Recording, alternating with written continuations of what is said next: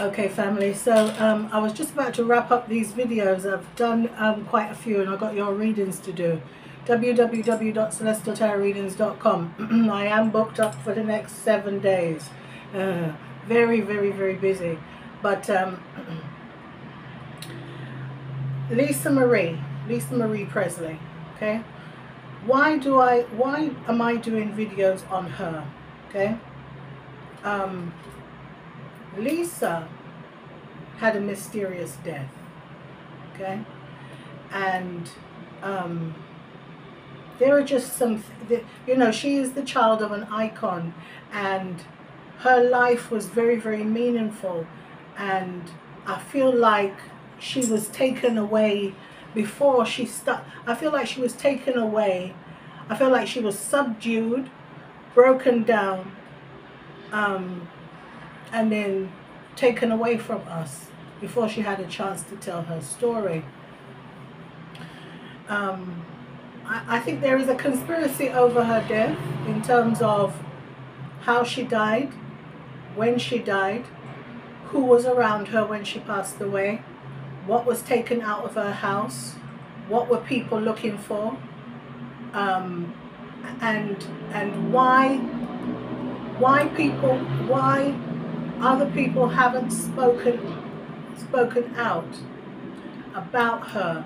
She was so fiercely and tremendously loyal to a lot of people, and I feel like in death we haven't had that same energy from people who she had their backs. I'm talking about like her former Scientology cronies and so on, and I hate to say it like that, but you know, Lisa was going to testify. You know, there was some talk about her testifying in support of the Jane Does, and then, you know, by the same token, when she was part of Scientology and everything was all right between her and David, there was this thing of them using Lisa to get this girl to basically not make a criminal complaint against Danny Masterson. And all of that has kind of just gone by the by since Lisa has passed away, but it ain't slipped past, it ain't gone past me. You know what I mean? If all these cars are coming past and they're all purple and then there's one yellow one, I'm going to point out there, oh, there's a yellow one over there. I can't ignore it.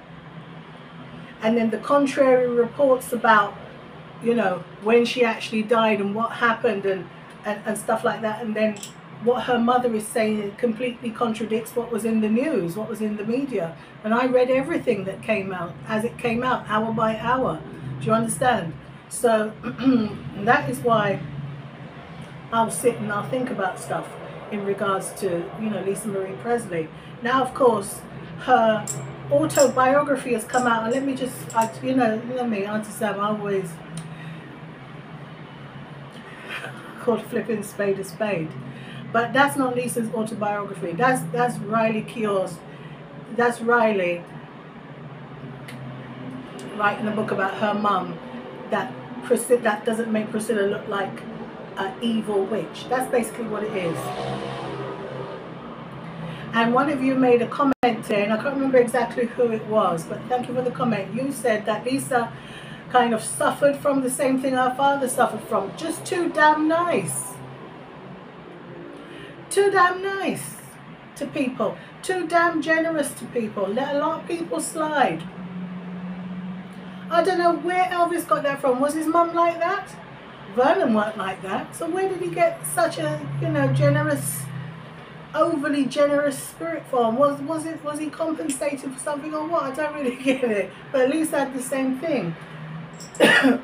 You know, where mummy took the most liberties, at least he didn't call her out on it. Now we got Riley ain't calling her grandma or nothing. You know what I'm saying? And it's not like we want Riley to say, my grandmother is such a bitch. Do you know what she was doing? We don't want it like that. We'd be like, oh, what? What'd you say, Riley? Okay, that would be completely out of keeping with Riley. But from what we know, she and Priscilla are two peas in a pod. They're very similar. Which is why Navarone liked Riley so much. he didn't really have much to say about the twins. He said they're still growing, or whatever it was that he said. But Navarone did not like Riley's mother. Now, I don't know what it is about me, but, you know,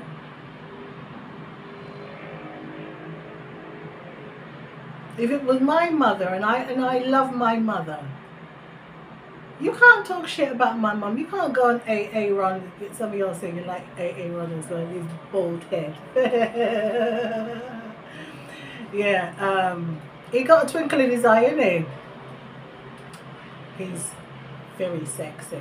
But anywho, yeah, Navarone went on there and he trashed Lisa. He trashed Lisa. He had people in the comments saying, "Oh, poor Navarone, he's really been through it. Oh my gosh, his father was a con man and Priscilla wasn't really, you know, she didn't really parent him. He's kind of like a wild child, whatever."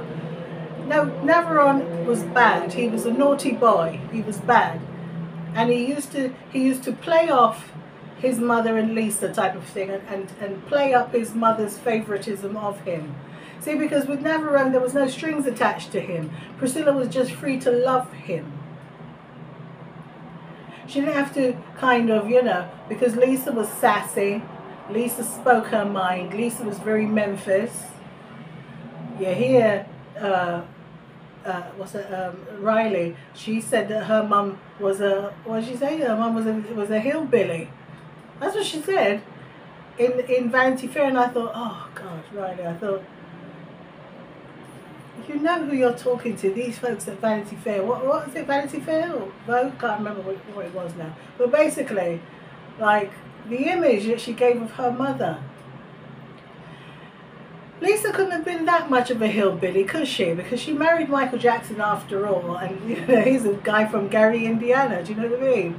The gangster father, Joe Jackson, is extremely old school, no nonsense. So it's very unlikely that Michael Jackson would have married a hillbilly.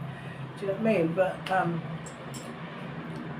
you know, that was the impression that Riley was giving, like that's the hillbilly side. She's over here on the woke side of Hollywood type of thing. And I was like,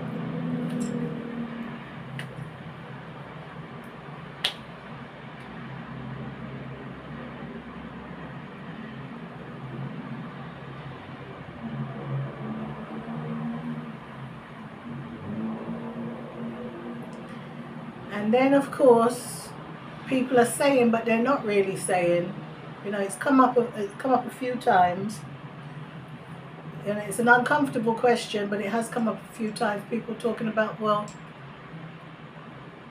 you know, what happened to Ben? What really did happen to him? I have done one reading on Ben, and I did promise that I would do another one. And like, what happened to him, and you know, and then what happened to his girlfriend as well? We didn't hide nor hear of her afterwards. Just a lot of questions.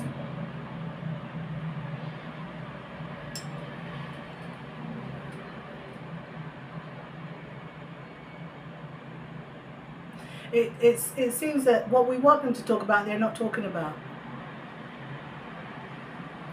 And so, you know, unless we do divination, are we ever going to get the real story? Are we ever going to get the real, I don't even want to call it tea, because that cheapen things, you know what I mean?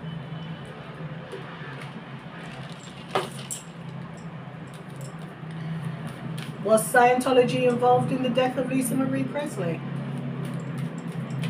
Did they use Priscilla to try and get Lisa Marie to change her mind about anything? They said that she was going to testify, and then they said that she wasn't going to be needed anymore. There was a semi-accusation of her trying to persuade a witness not to cooperate with law enforcement, and then that was retracted once Lisa got her attorneys involved.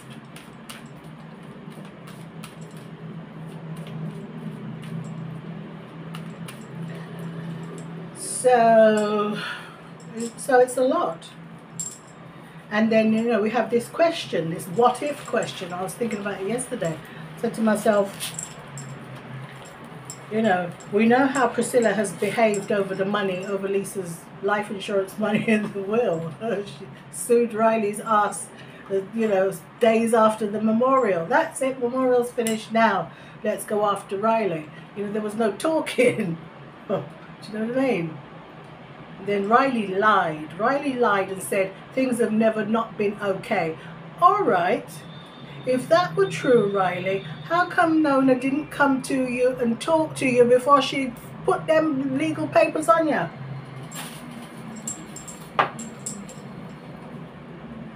If everything is okay between grandma and granddaughter, there'll be talks, there'll be dinners, let's have lunch, let's talk this over. Oh gosh, is this mummy's will? And that's their life insurance policy. Wow, that's quite a lot. I didn't know that she had that much, you know what I mean? And she didn't mention me in it. Oh God, well, you know, we've got this and that to pay off and all the rest of it and so on and so forth. And it's their way that, do you know what I mean? Oh no, it was straight in with the attorneys. Priscilla didn't date Rob Kardashian for nothing. And that reminds me that I was going to do a reading on them weeks ago. In that, what was removed from Lisa Marie Presley's house? Because when OJ, the same day or the next day, after OJ was chased down the highway by the cops, Rob Kardashian Sr. went to OJ's house and removed a big Louis Vuitton case full of evidence right under the nose of the police department. Yeah, he did. There's pictures of it. Rob Kardashian Sr. put the Louis Vuitton case on the floor between his legs, and he's got his arms crossed, and he's there talking with the cops, and you know, concern on everybody's face. Oh my gosh, this man and his wife, you know, and she's dead, and Ronald Goldman, and my gosh, you know, what the hell is this? And Rob Kardashian Sr. had a suitcase full of Louis Vuitton bag full of stuff that he took out OJ's house under the nose of the cops. So you think that Priscilla ain't learned any naughty tricks, and that things were not removed from we call it, from Lisa's house? In fact, there's an argument to say that Priscilla went to Lisa's house before she even went to the hospital. And that sounds terrible, doesn't it? Oh.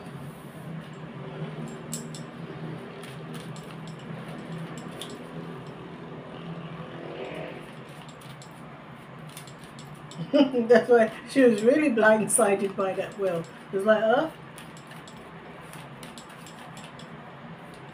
And she knew about the amendment, but she never had a problem with the amendment then, because she always knew she was going to challenge it.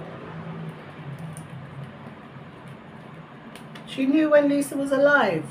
It doesn't matter, because if anything happened to this girl, I just challenged the will anyway.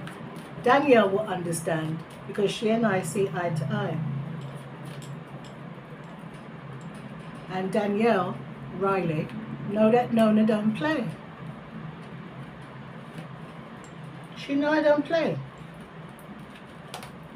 Everybody know Priscilla don't play.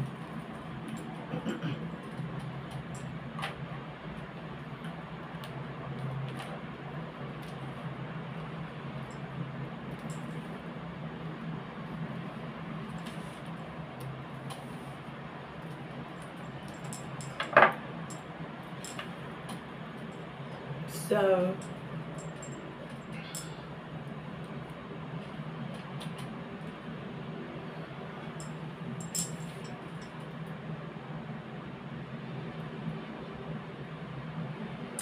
yeah, so that's that, really, isn't it?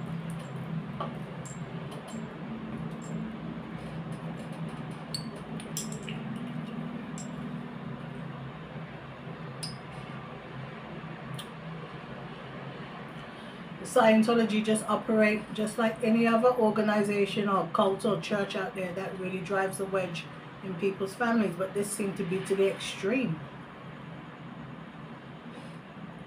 The lady called Shelley Miskovich. She gone. We ain't seen her like Kate. I've mentioned Shelley Miskovich's name. Look at what's her name? Leah Remini.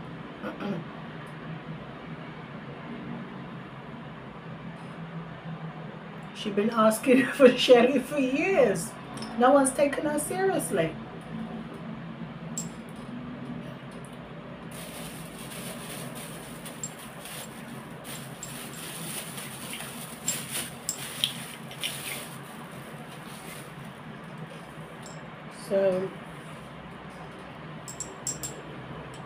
So yeah, so I'll do another Lisa Marie reading in the next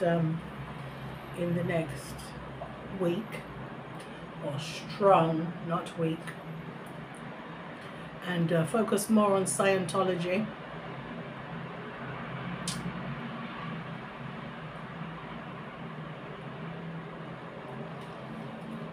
You know, because there is, I'm wondering if Diddy is a Scientologist. I know you might laugh hearing me say that. Oh, Diddy, find some way to drag him into this conversation. Well, I haven't really done that many readings of him this year. I believe last year I did, but not this year. But he is very good friends with, what's his name? That strange guy. Kustin, what's his name? You know what I'm talking about, don't you? Kuchna, whatever his name is. 2.5 men, him. And he was the one that provided the letter of support for Danny Masterson. Him and his wife, Mila Jovovich and Astin Kuchna. Kuchna. And that's Diddy's boy. That's Diddy's good friend. Now they're talking about tunnels underneath Diddy's house. And some of y'all said that they led to the Playboy Mansion. I said, no, not that old tunnel. Not that. If there's a tunnel there, if they discovered a tunnel there under Diddy's house, it's not one, it doesn't lead to the Playboy Mansion. It's not that one. Not that infamous one that Robert De Niro was down there. No, not that one.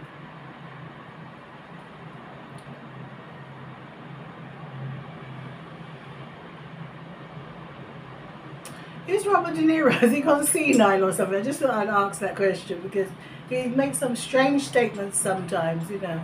He made a statement about his child, that his child is, I don't know, it was just weird. Buried in the fact that this is a baby, and he's kind of making he's commenting on the baby like it's an adult. Something about being judgment-free. The baby's so judgment-free. Well, that's what children are. They are until they're judgment-free, until we poison their minds with our opinions and our behaviors. And then, of course, he was there at the anti-Trump rallying and this type of thing. He's a bit of a weirdo, isn't he? But anyway, I'll leave it right there. My name is Miss Sam, and I will continue with these Lisa Marie Presley readings soon. Okay? Ashe bless. Chukwudaalu, inshallah, later.